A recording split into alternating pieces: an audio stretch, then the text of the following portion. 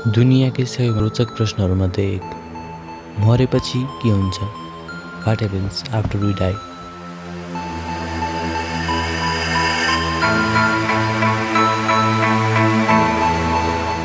केही मान्छेहरूले भन्छन् हामी जन्मिने यही हौँ, मर्ने यही हौँ, स्वर्ग यही छ, नर्क यही छ, हामी मरेपछि जे हुनु छ यही हुन्छ। I would say 99.9% of human beings don't want to die. Death is nothing. It's like you're here, you're not here. You think that's the end of it? Period. Yeah. Right.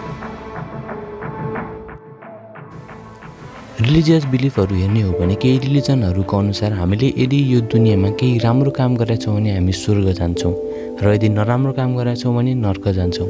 स्वर्ग र नर्क, हेभेन एन्ड हेल, यी दुवै ठाउँलाई रिलिजनहरूले define गरेको छ।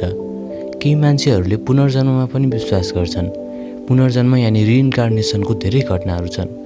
एउटा religious belief भन्न सकिन्छ। धेरै धर्मको धेरै धार्मिक किताबहरूमा पनि भनिएको छ कि हाम्रो शरीर छुट्टै छ र हाम्रो आत्मा छुट्टै छ।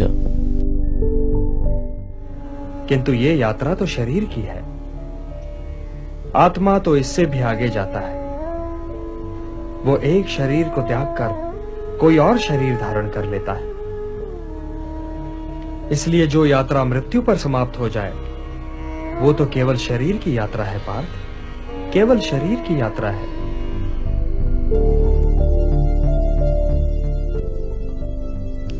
हाम्रो शरीर त एक न एक दिन सिद्धिने नै छ, तर हाम्रो आत्मा मर्दैन। It's a religious belief.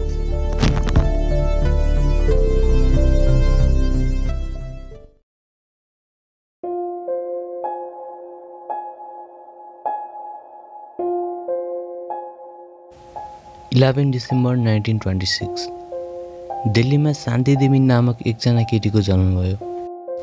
उसले बोल्न थालेपछि ऊ छुट्टै लाइफको बारेमा कुरा गर्न थालिन्।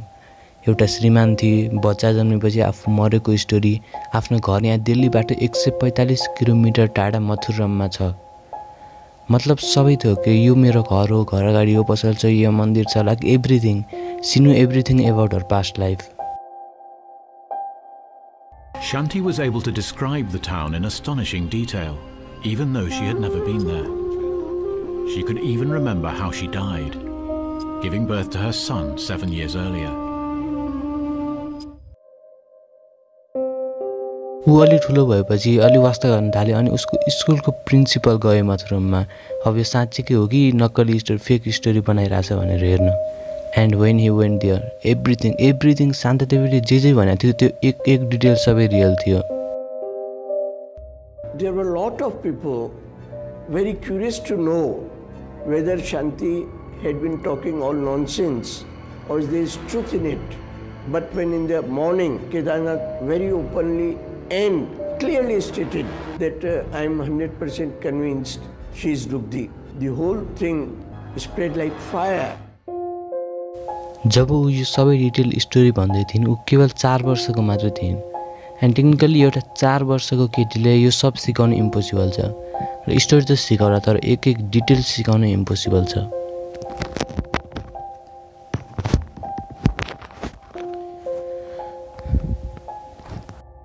So if you died of old age, energies became feeble, everything is fine with your body, you went to bed and you never woke up. Such a person may get back into another womb within 48 hours. यो रिइन्कार्नेसनको one of the first cases थियो र यो 1930s एराउन्डतिर यति popular भएको थियो कि महात्मा गान्धीले बैठक बसेका थिए to look into this case.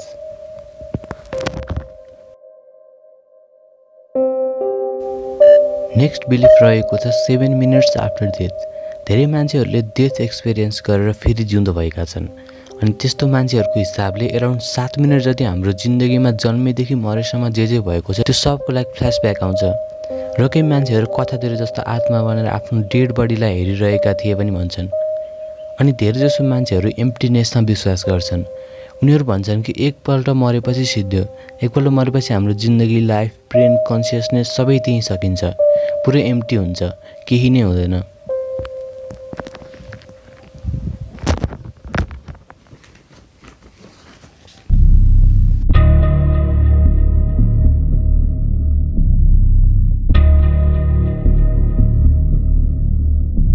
According to this theory, हामी एउटा सिमुलेसनमा छौँ, हामी एउटा VR यानि भर्चुअल रियालिटीमा बाँचिरहेका छौँ, हामी एउटा कम्प्युटर जेनेरेटेड वर्ल्डमा छौँ। GTA जस्तो हाई लेभल गेम र हाम्रो लाइफको हामीले कम्पेरिजन गर्न सक्छौँ।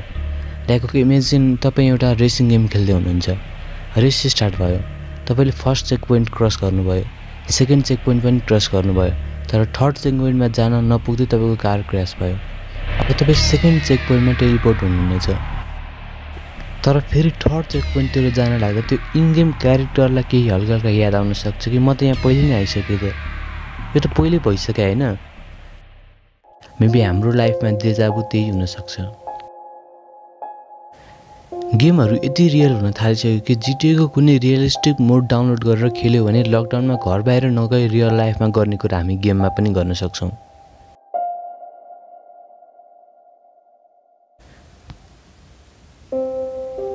तपाईँ मर्नुभयो, मर्नासाथ एकछिन पुरै कालो हुन्छ, अनि एउटा मान्छेले तपाईँको फेसबाट भिआर निकालेर सोध्छ हाउ वाज इट, रमाइलो भयो, एन्ड यु रियलाइज कि यो एउटा गेम थियो। यत्रो सब बेकारहरू थियो, यत्रो लडाइँ झगडा, यो सब एउटा स्टोरी लाइन थियो गेमको। Everything is simulation.